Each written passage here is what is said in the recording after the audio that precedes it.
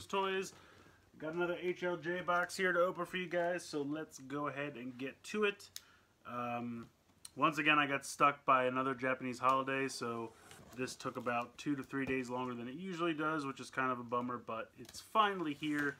I'm very excited, so let's go ahead and dive into it. Alright, so first up we have packaging. So much packaging. Alright, I think that's it for the packaging. So first up we have an Ultraman vinyl doll.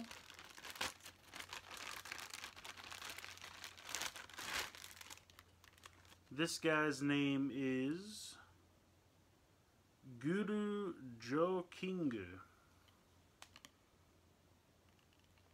Pretty cool. He's got like a giant cannon on his back, which is kind of neat. He's got some tail articulation. So very cool. Put him over here. Alright, we have the DX Lupin Magnum. Very cool. I like the look of this. I think this is going to be fun. I know it's kind of a basic robot that it turns into, and it has like a giant trigger and handle of the gun just hanging off its butt. But I think it's going to be fun. So we'll definitely check that out. Next up, we have the DX G-Con Zax, which is the main weapon of Kamen Rider Gates, featured prominently here on the box. So this is an axe/bow, which looks kind of fun. I think it looks neat. I really like the G-Con grade, so hopefully this is just as fun. So we'll be checking out that as well. Next up here we have the DX Rube Crystal Set 05. And I apologize for all the glare. But yeah, this looks like it has Ginga Victory. So that's cool, the Ginga Victory Fusion. And then it has Saga. It has the monster we just saw the vinyl doll for, and it has Belial. So pretty cool little pack. I'm excited to check out this one. I think it looks pretty good. Next up we have... Oh, here we go. We got the DX Fize phone. Should be fun. Unfortunately, I did not get the Fize watch. I missed the pre-order Thursday night into Friday, and then when I woke up Friday, it was in stock, so I bought it. But I guess they didn't get enough, so they didn't have enough to fulfill all their in-stock orders. So I'm hoping by the next time I ship, which will probably be like the end of the month, they'll get one in, because they still have my order. It's just I'm waiting for like a next wave to come in, and they usually get more in within a couple weeks or so. So I'm hoping by the end of the month I will get the Fize Ride Watch. Here is the DX Ride Striker, which is the bike that turns into a watch, and then this is for the Rider Kick figures. So I was very excited to pick this up. I think this looks like a lot of fun. Reminds me very much of the bikes that used to turn into Lockseeds for Gaim. So I think that's very, very cool. And then let's see, we have some, speaking of Rider Kicks figures, we have the X-Aid Armor. We have the Forze Armor.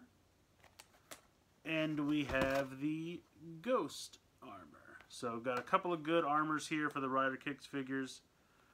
Really liking this line so far. Really excited to keep this going. I've really been having fun with these, and I'm loving the Legend Riders as well, all in the same scale. I love to get a nice collection of all of these because they're fairly affordable. The armors are only like $14, $15 a piece before shipping, so excited to grab these. Definitely be reviewing those sometime soon. And then the last thing in this box is fairly large, but I'm actually really excited for this. It is my boy, Dr. Yellow. Now, I'm not 100% sure, but if I had to guess, I think this is probably going to be the last release in the Shinkalion line. But I mean, Drivehead went on forever, even after the series was over, so what do I know? But This guy is massive. This reminds me of the giant carrier robot from Drivehead. Probably around the same size if I had to guess. But yeah, this guy is pretty awesome. So I'm super excited. He has his own robot mode, which is pretty big, and then he can combine with one of the other trains. They obviously have the E5, but I think it should be able to combine with any of them. Not 100% sure though. But we'll find out, because I will check this out in the review. Very excited to get to Dr. Yellow. He looks very fun. So we will take a look at that. But yeah, that's going to be it for this box. Not a huge box. But I was going to kind of wait until the end of the month to ship again. But it was already a decent amount of stuff. And I knew I had the Zax and the Lupin Magnum and Dr. Yellow, which were all pretty large items. And this week is the like Christmas tree holder thing. Everyone's calling it a Christmas tree. It does kind of look like one when you put a bunch of them together. That comes with the Deno watch. Then there's like additional pieces for that. So I'll probably get at least one extra additional piece. Obviously, I'm going to get the one with the Deno watch. I'll probably also get at least one extra if I can. We'll see how the ordering goes. I feel like that's something I could probably get later on down the line. Not too difficult. We'll see. But I'd honestly be happy with just one of each. Hibiki and Kabuto watch. All that comes out this Friday.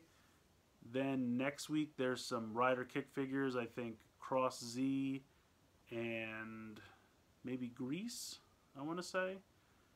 What else comes out this month? There's I think the week after that there's a Kiva and Hibiki, I want to say. No, Hibiki comes out this Friday. Agito. Kiva and Agito, I think, come out the following Friday. So there's a decent amount of stuff still in October.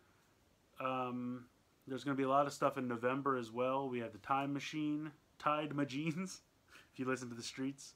RR The Streets, definitely check them out. Fridays at 10 p.m. Eastern, 7 p.m. Central. No, don't listen to that.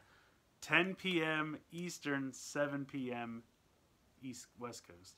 I don't know time zones. Full disclosure, I don't know how time zones work. But no, it's Pacific. That's the name of the time zone. 10 Eastern, 7 Pacific.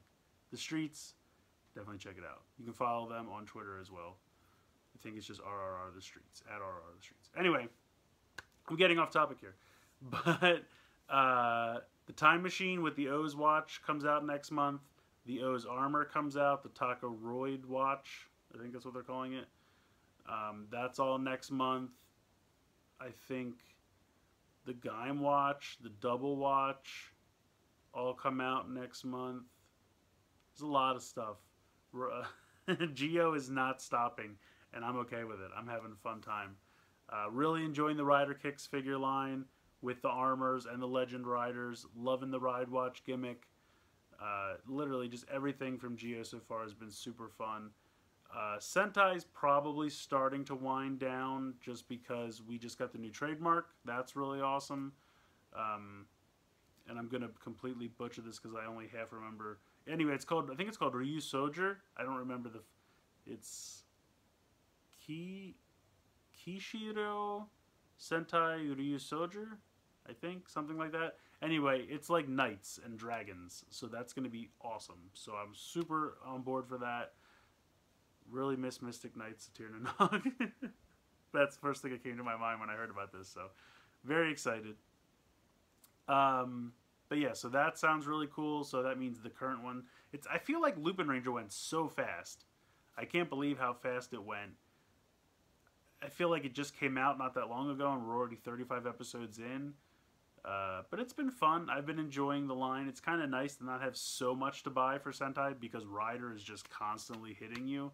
So you're just getting a couple cool mecha, which also work with the changer. So it's the gimmick and the robots at the same time, which is nice.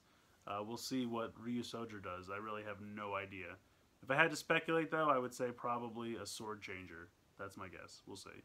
But yeah, so really Sentai's probably going to have a couple more mecha. And then that's going to be winding down. Ultraman's already about halfway over, which is crazy. So there's a couple more releases for that. Also this month they have the like tambourine looking melee weapon, which I believe they're going to use because Rosso and Blue are going to fuse together. So that's going to be a new form. And what else comes out? I don't know. Mushinin stuff's kind of slowed down. I have one more thing to review for that, which I'll probably do in the next week or so. But other than that, I don't see anything else pre-orderable. Does that make sense? Nothing else announced. They're doing a new box set of, I think, the sneaker base and the treehouse fort together in one box. So it's like a reissue, which is nice if you've missed out on either of those because they're great releases, but nothing new. Like I said, Shinkalion I think is getting ready to wind up because that's wind down, wrap up, fuse those two phrases together. Because I think that's getting towards the end. We're at about episode 37 or so, and I know Drivehead ended at 36 or 37, so that's probably go a couple of episodes longer, but I would say maybe 45 tops is my guess. Yeah, so stuff's starting to wind down on the Japanese toy side, but Transformer-wise, here in the States, Siege is getting ready to come out. Super excited for that. They all look great. At New York Comic Con last weekend, we just got all the Decepticons. They showed all the Autobots at SDCC, showed all the Decepticons at NYCC. It was awesome. All those toys look super fun. They're probably going to, if I had to guess, probably November, right before Christmas, like, they'll start popping up.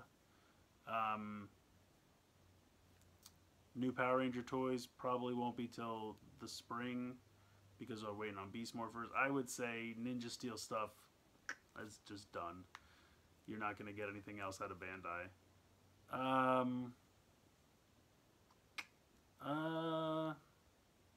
Yeah. I did pre-order a bunch of Legacy figures from Bandai, like Dino Thunder Yellow, Dino Thunder White, Psycho Red, Blue, Black. I think it was just those 5 at GameStop. We'll see if those happen. Yeah, Bumblebee movie stuff still kind of, we just got the first wave of that. Wave 2 should be coming soon. I don't know what's going on with the Studio Series. I don't know if that'll continue once Siege comes out, because that would give them 4 lines out at once, and they usually only do 3. So they would have Cyberverse, Studio Series, Bumblebee movie, and Siege.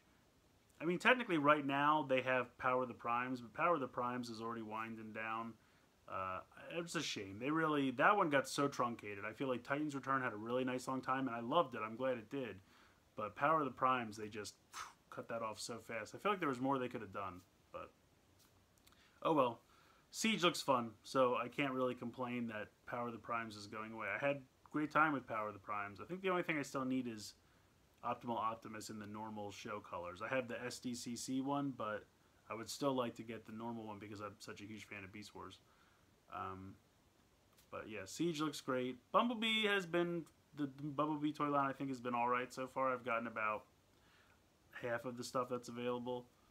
And I could see Studio Series wrapping up fairly soon. But hey, I could be wrong, so we'll see. But yeah, I guess that's it. I'm just kind of rambling at this point, talking about some new stuff. Let me know what you guys think in the comments below. Like, share, comment, subscribe. Hope you guys enjoyed watching this video. Definitely look forward to me reviewing this stuff in the coming week. And yeah, as always, guys, thank you so much for watching.